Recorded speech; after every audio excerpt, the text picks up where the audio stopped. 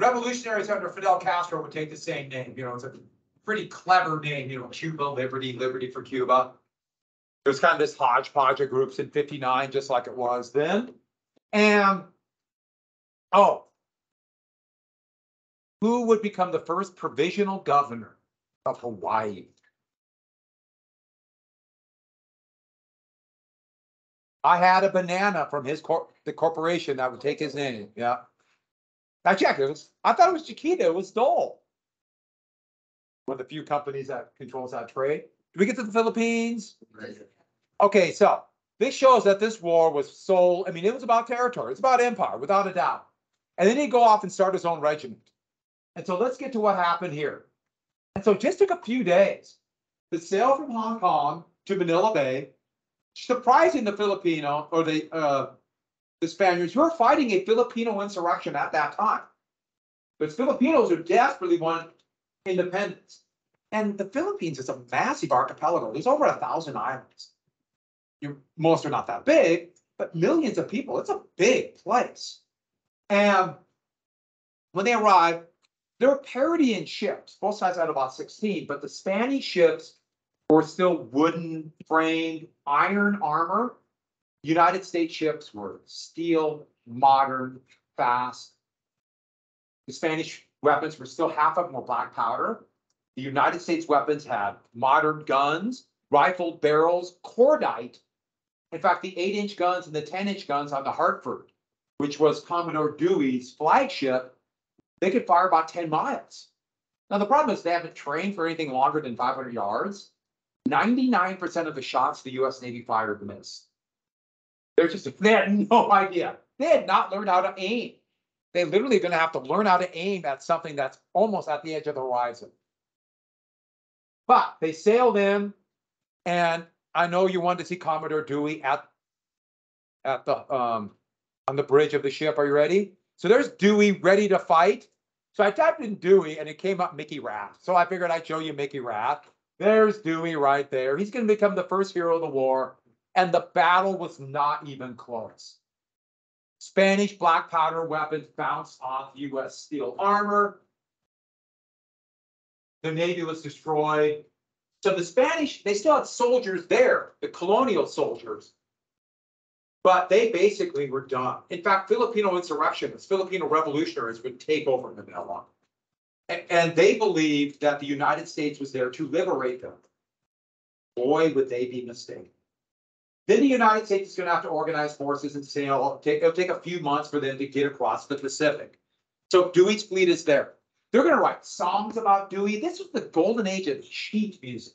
You know, people would buy music mostly for piano.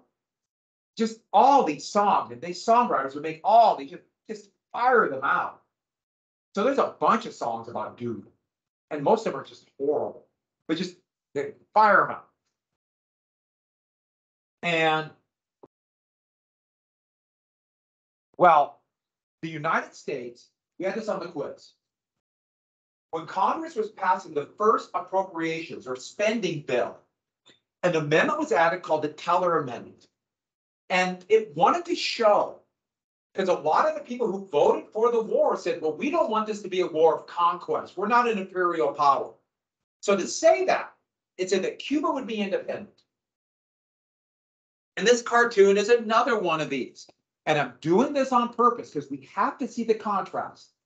So here's justifying coming in and rescuing, here's the U.S. rescuing Cuba from evil Spain. But remember, you know, dark, the villain in black, in white, colors, that came, you know, that idea of good, civilized as white. And look at Cuba and look at her face, the damsel in distress. So it's supposed to represent like a play. These are their eyes. Remember that face. But it never actually said what independence was. What is independence? More importantly, who's going to define independence for Cuba? The United States government. And so it never is clear on that. And secondly, what about those other areas? The Philippines, Puerto Rico, Guam, they're not mentioned. If the United States is looking westward across the Pacific, the Philippines is the prize. Not only for a market, it's a huge island, but it's right next to China. A U.S. naval base there could protect the Chinese trade. In fact, the United States, it left Cuba, or left the Philippines, kicked the U.S. out in 1982 in independent Philippines. But now we're back. And we are now going to be in 6 based U.S. forces in the Philippines because of China. Right now, imperialism, we're now all over the world. It's a different world after this war. And so here's another cartoon. And I wanted to show these pictures. I'm doing it for a reason. Evil, Spain. Spanish soldiers wore white cotton uniforms and straw hats. Actually pretty nice in warm weather. I know you're thinking white, no camouflage. No one even thought about camouflage. Modern rifles were so new that nobody thought about having to hide from somebody more than 200 yards away. They can't hit you. How far can a modern rifle smoke this powder? Start seeing them be developed in the 1880s. How far can a rifle fire? Say 30 caliber rifle. How far can that fire? You go like this and fire it. You're not going to hit where you're aiming at, but the bullet can go over.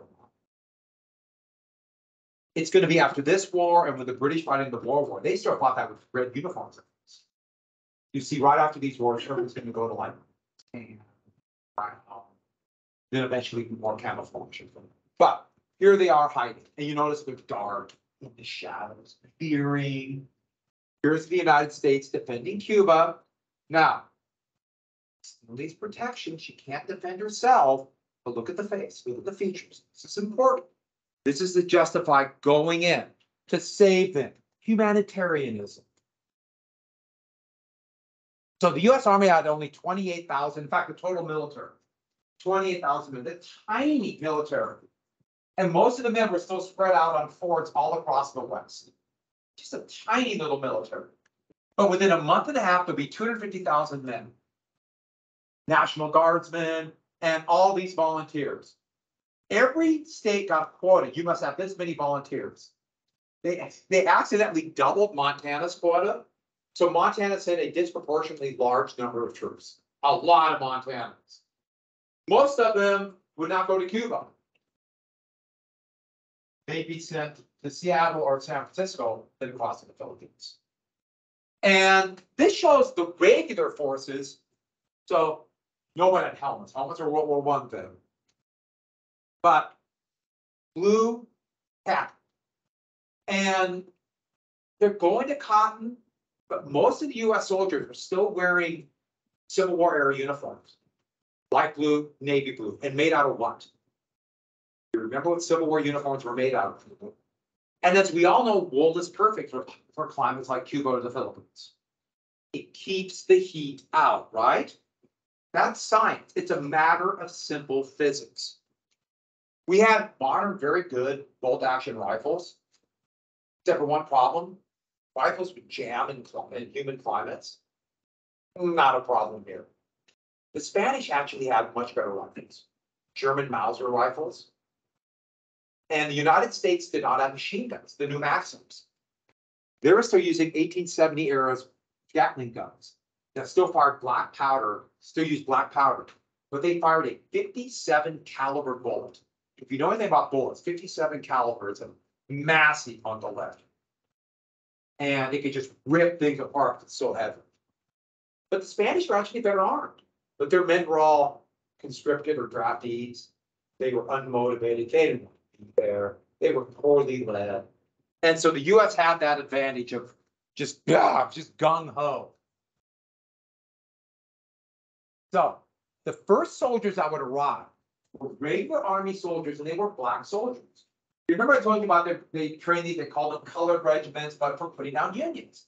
Montana had 2.5 regiments of black soldiers. So these are soldiers actually probably from Missoula. And they sent them down because they thought soldiers of African descent would be less likely to catch yellow fever. That's completely false. So that was that weird kind of new biological, racialized biological science that was not very true at all. What were the laws that segregated the South? Do you remember those laws? What were they called? Say it again. Yeah, the Jim Crow laws. They're in Tampa. Well, black soldiers, I mean, there were restrictions in the North too, but they just assumed when they got there, we're soldiers, this war that everyone's talking about, we're going to be treated relatively equally. So when they got passes or leave that month they were in Tampa waiting to go, they just assumed they could go out the big thing, wanted to go to bars.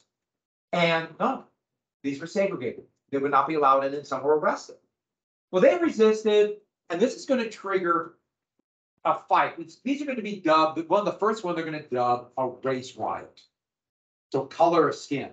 But what happened was a bunch of the police in Tampa, along with other whites, grabbing various weapons, started attacking black soldiers on the streets. Black soldiers resisted. You can imagine who's going to get in trouble for this. At least a dozen black soldiers would be court-martialed and sentenced to hard labor for being attacked. And this shows so many of the contradictions in the United States with Jim Crow laws. And I'm mentioning this here, the same kind of thing's going to happen even bigger in World War I and even bigger in World War II, because Jim Crow laws will still be going on. I do like this one. That's actually a cornet, but I think that's pretty cool. So Teddy Roosevelt left the Navy Department and he started his own regiment. And these are volunteers, so they call the U.S. Army Volunteers. And they're going to be dubbed the Rough Riders. Teddy Roosevelt was really popular. He was already this up-and-coming progressive reformer from New York, then Undersecretary of the Navy. He was entertaining. So all these reporters followed him and put it in newspapers all over the country about Roosevelt recruiting the sons of wealthy men in New York City and cowboys from the plains who would fight together in this regiment. And soon this would become, well, actually the myth would be much bigger than the reality. So if you type in Teddy Roosevelt into the Google machine, you will find pictures like this all the time. And I didn't put this up. In buckskin, riding, charging up. And in fact, it was always San Juan Hill charging up. And why did everyone know it? Because he had reporters telling everything he did. Actually, no, here they are.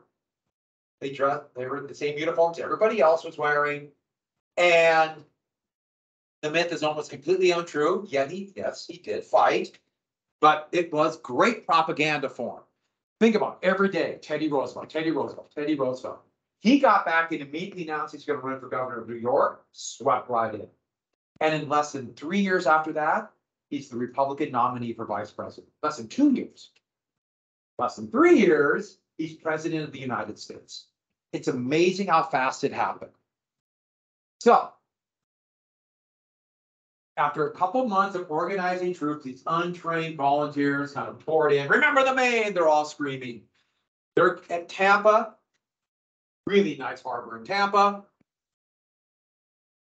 There's only really 2 cities of any size in Florida this time. Jacksonville, but that was pretty swampy and hot, and Tampa was a harbor. Florida was small. Air conditioning would change everything. To now Florida is Florida. That thing we call Florida. Well, the plan was simple. Blockade it.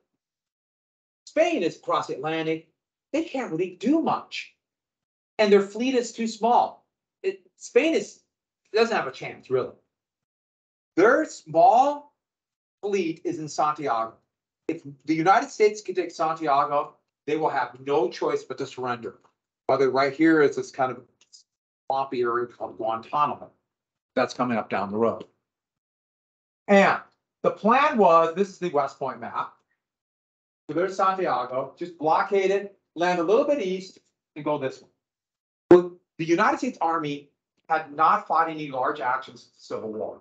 So none of the people commanding had commanded anything larger than a regiment. So less than 1,000 men, usually less than 500 men. So they had no experience in this. They had no experience in amphibious landings from the sea. They had no idea what they're doing. They just threw stuff on ships. They left gear. They left stuff behind. no planning at all. When they actually landed here, it was a disaster. Fortunately, the Spanish were not defending here. The Spanish were in these hills around Santiago. The Spanish soldiers basically did not want to leave their forts. They didn't want to fight. It was awful. They lost gear. They didn't have enough boats. They didn't have enough ammunition. They loaded the ships all pell-mell, just threw everything in. In fact, they loaded the ammunition on the bottom for ballast. But that's the first thing you're going to need. The first thing you need is the last thing you load. And they weren't even thinking. They didn't bring enough boats, and they didn't have enough freighters anyway, so the cavalry didn't have horses. The only horses and mules they brought were for wagons and for cannon. So Teddy Roosevelt, and those dramatic pictures of him on horseback, no, they walked. They didn't have horses. And when they got there, they didn't have enough boats to get the horses from the boats, from the freighters, to the coast. So they had a man go to shore with a bugle and start blowing it. And a few of the horses have been in the army a while, so they've been long enough to go to the sound of the bugle. And they hoped the horses they just bought would follow. And so they just pushed them overboard and let them swim in the ocean too. And about 2/3 decided to swim north. Few decided to go south and go to Venezuela. I'm sorry, they didn't. They're still going today. So the point is disaster. And so there was one fight here, but the fights are going to be over the hills. And actually, Teddy Roosevelt and the Rough Riders fought bravely at El Caney and Kettle Hill. But the most important hill was San Juan Hill.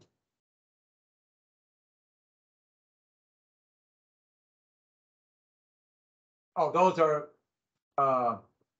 they didn't have enough backpacks, so they had to wrap their gear in the blanket. These soldiers right there. Still in blue, uncomfortable, hot. Well, San Juan Hill had a stone wall, a citadel, a fort on top, and the plan was to take it by storm. And this is something that the Gatling guns really were effective. They wheeled them up close, put them in pits or with ducks and girdle on to give them a little protection. And the Gatling guns just aimed at the rocks that the Spanish were hiding behind. The big bullets hit the rock, and what did the rocks do? Splintered in their face. Can you imagine getting your eyes, your mouth, hitting it like that, cutting it up? A lot of the Spanish soldiers didn't want to be there. Bang, got hit like, good luck. They took off running. And so the defenses began to break down, and then 2 regiments charged up the hill. Now, Teddy Roosevelt's going to take credit for this. He said that I saw the men failing, and I ran over from Kettle Hill, waving my sword, and charged up the hill, and they followed. He did kind of join in late. But this contemporary watercolor shows you something. This is actually who fought up the hill. There were 2 regiments of colored soldiers. One, they call it colored regiments or black soldiers. One of the regiments from Missoula. One from Missoula. They took the hill and got no credit. Teddy Roosevelt got the credit, and therefore the Rough Riders. So to this day, they talk about Teddy Roosevelt taking. Yeah, the Spaniards had no desire. After a few rounds, they just took off.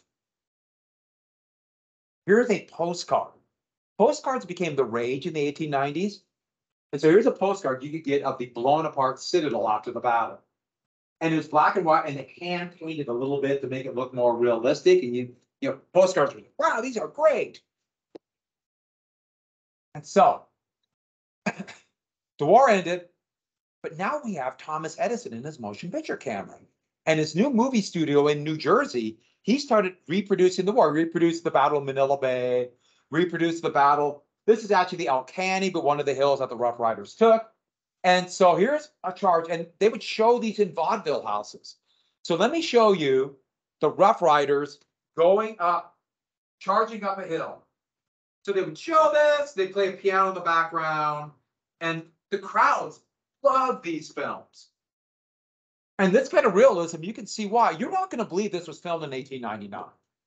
You're going to feel like you were actually in Cuba at the battle.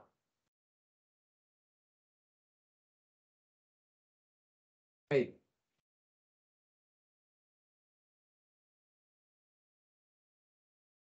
Play. There we go. Does that look like Cuba? Look at that hill.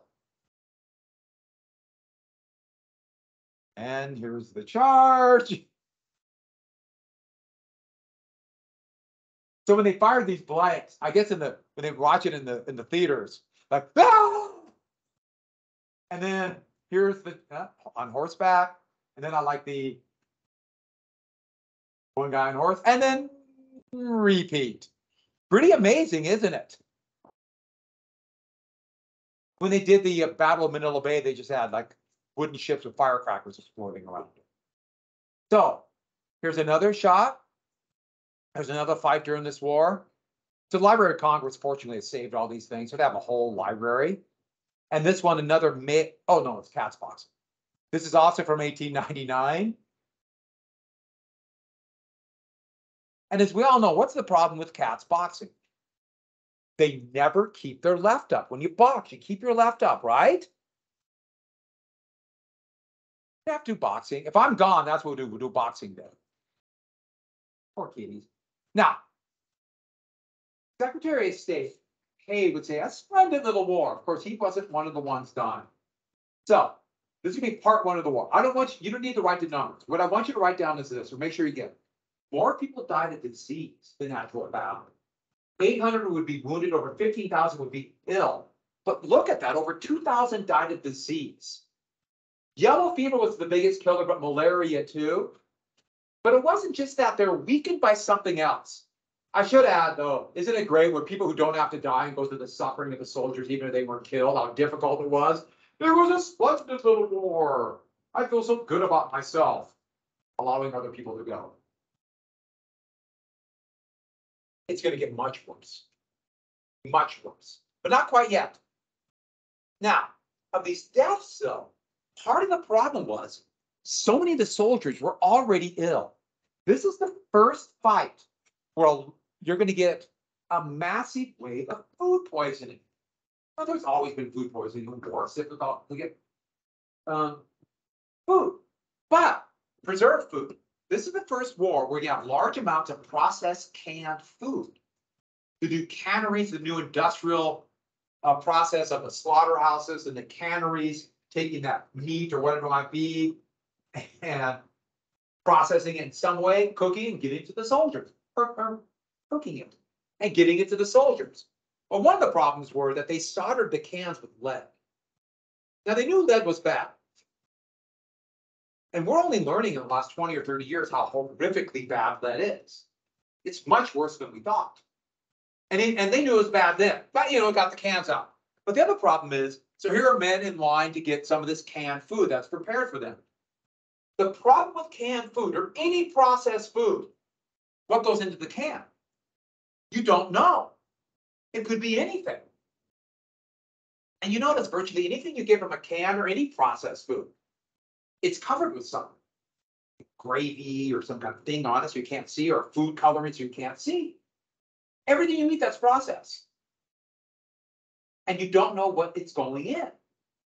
All of us know that if you've ever looked at, let's say you eat Cheetos, and you look at the ingredients and go, wow, or any other product. I'm worried about this. I'm going to keep eating them, but I'm worried about this. Haven't all of us done that? Looked at the ingredients and then keep eating. Right? So we don't know. We're not even talking good or bad. They don't know. So when the war began, all these packing houses had all this meat that had been laying there since 1893, when the panic began. Demand dropped. So they're taking this meat, and don't think about like meat in nice freezers. No, just piles of meat and whatever else comes from pigs or cows or whatever, just stuff. And they threw it down in the basement, and they just let it sit there. The basement, probably put dirt floors, whatever, it's all sitting there and stuff be crawling all over it, but slowly rotting, then petrifying down in the basement. Then when the war began, they needed food and food now. So these packing plants got all these orders for canned food. And they went down there with shovels, shoveled it into the hopper, ground it up, added gravy, and that's what they were eating. And so the food might or might not be cooked. No one had any idea what's in it. It could be spoiled. It's just this mishmash of stuff And then they dump gravy with borax, which is kind of a cleaner, but the borax disguises the smell. And so that's what they gave soldiers. This was for profit. They could make a lot of money quick. So you have all these soldiers getting really ill. Give you an example, an American National Guard, Montana National Guardsman at Santiago, right after the Spanish quit, they get canned food for rations, open it up, stick a spoon in it, spoon into a bully beef. Bully beef, think about like a hard, stringy meat stew. Had a gravy, it's a brown gravy. Have you noticed everything plastic? It's gravy. Dug it out. Anybody want to guess what he found? Heard a click, dug it out of the can. A horseshoe. So what does that tell you? They should ground up the whole hook. Don't you agree? When you eat hooks, you want the whole thing, nails and all. So clearly, I was about ready to say that's not beef. That could be part beef, part horse, part rat. You know, whatever's floating around. Hey, if you're gonna have a pile of meat in the basement, it's gonna be covered with rats. If you know anything about rats, you can't keep rats out. Rats will get into anything. If you're not sure, just go into a basement of any place in New York City. Or look at any garbage bag in New York City. Spoiled with rats. That'd be a good field trip, wouldn't it be? Count the rats. But what it meant is they're just using whatever and calling them. And they cover it with gravy. So people are getting sick. This is the first time that they're eating it every meal. So you might get a canned meat occasionally, and sometimes people get processed food and feel a little bit ill. Drop the flu, or is it food poisoning? They weren't sure. But when they ate it every meal, that's when they were constantly sick and maybe die from that or be more susceptible to yellow fever. It's no coincidence that this will become an issue going in the next century. So with that, I know what you're thinking, but let's look at more processed food. Spam cakes. Now spam, that's not processed food at all. Okay, it's vague meat with lots of salt and salty gelatin. Did I add that has salt? It has salt. I know all of you really like spam, right? And so I said we might have a good day on croissants or something. No, I'm thinking spam. Huh? Yeah, bananas wrapped in spam with some vague yellow thing. Well, I don't know, it could be cheese. It's yellow. It could be Velveeta, that's vague petroleum-based cheese. Foods now, I know what you're thinking. You had lunch is a little bit late and you're hungry. Doesn't this help? Who has spam for lunch? Okay, moving on. So 1898, the Treaty of Paris. We'll come back to the food issue. 1898, the Treaty of Paris. And the decision was that Cuba would be independent. But would it be? Down the road, we'll figure it out. The United States would get Puerto Rico and Guam. Poor Guam had no idea. The Spanish colonial government there was just surprised by U.S. Navy ships. What? We're at war? And then the United States would pay $20 million for the Philippines. Do you remember the Treaty of Guadalupe Hidalgo that ended the Mexican War? The United States paid for this. So the United States could claim it's not a war for conquest. Same thing here. We're trying to claim we did not conquer the Philippines.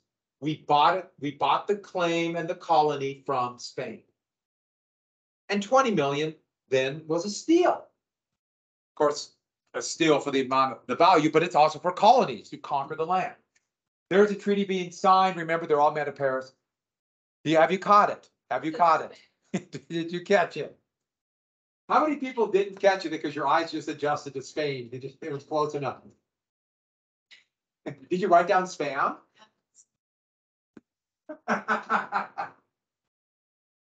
The United States paid Spain. Yes, I was having fun and put spam.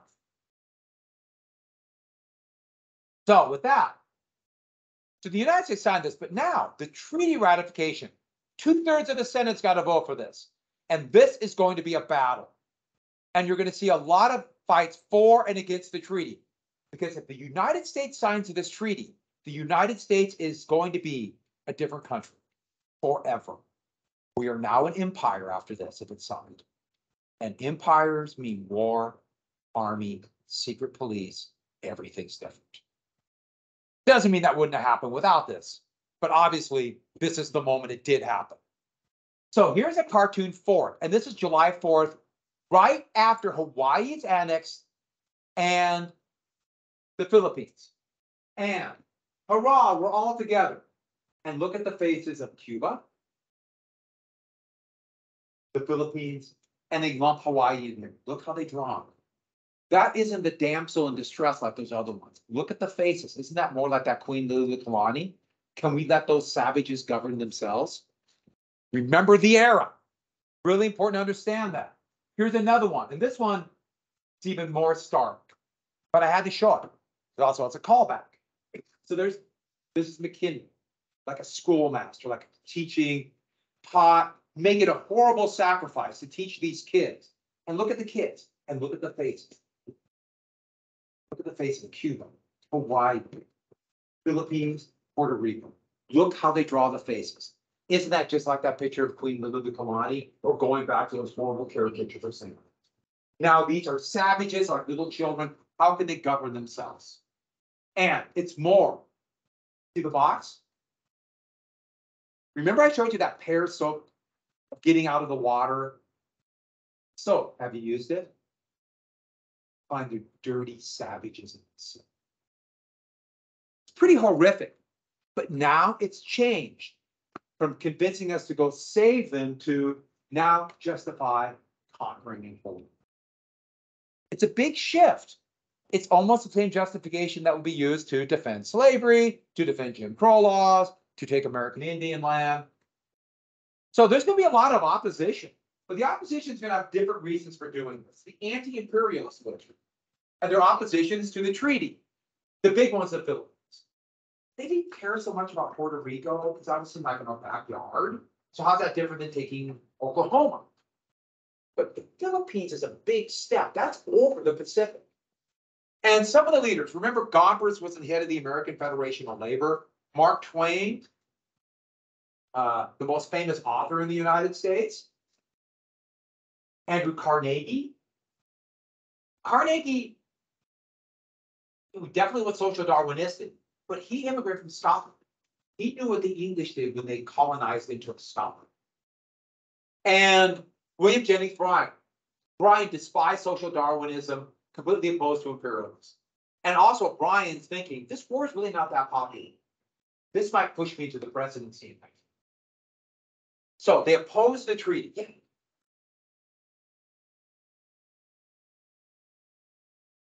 Good question. And yeah, it would, but Carnegie had just sold his steel company to a consortium under the Bank of J.P. Morgan, of great U.S. And so, in fact, Carnegie was so close to imperialism, he offered to buy the Philippines for $10 million and let it be free. That's $10 million, which is can't even relate to about $100 million. And that also shows you that Andrew Carnegie had a lot of money to save. But you're going to get, remember I told you, no one is exactly one way or the other. We have, we're a sum of a lot of different things. Like nobody is purely, remember I said left or right or the middle? No, we're all of us. So part of the reason was the belief that America was more and more they're using the term self-determination. We should let other places like the Philippines decide their own fate, just as Americans did in Philadelphia with the Declaration of Independence. And what they're saying is this goes against the values of the Declaration of Independence. The colonies made their own decision to become independent. We should allow the Philippines or Puerto Rico to do that too. They should decide their own fate. And they're going to make mistakes, but we should let them do it. And that was one of the weird contradictions. Carnegie believed in social Darwinism, but also believed in self-determination. It's just weird how that happens. But that Declaration of Independence. Also, there was a real racist element. You're going to have all these others coming in And not just stealing jobs, but are Filipinos going to be American citizens? Are they going to come in and vote? We're going to allow more of them, others in. Really, a lot of racism involved here. Gompers, remember, was a leader of the AFL, and they were those unions were mostly, in fact, they were all white, male only unions. They feared corporate power.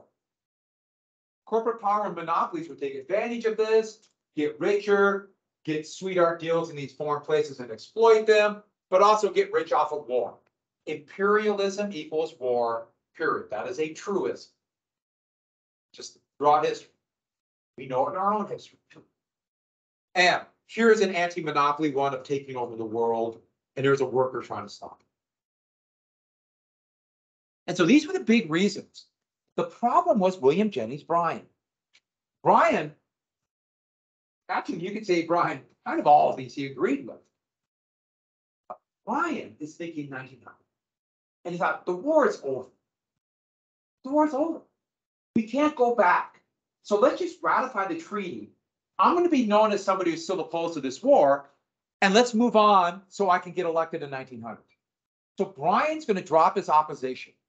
And overnight, it gave cover to wavering, mostly Democrats, who opposed it to vote for it.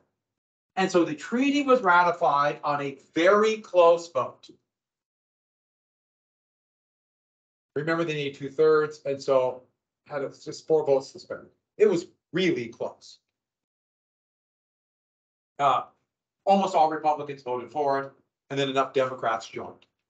This is a cartoon from Judge Magazine, and it's showing Bryan then trying to look like a hypocrite. Looked like he was spineless. He looked like what's an animal I'm looking for? A cowardly lion. That sounds familiar. And that's a direct hit on him. He said one thing and did something else. Here he is as a jester, but it's also supporting the racist elements of this Chinese and Filipino. So with that, 1901 is let's get the last thing. Everyone write down insular cases. Insular cases. And the big argument, all right, we have these areas. Do they have constitutional rights? Does the Constitution follow the flag? Does the Bill of Rights go to the Philippines? And that's where we'll quit. We'll quit right there.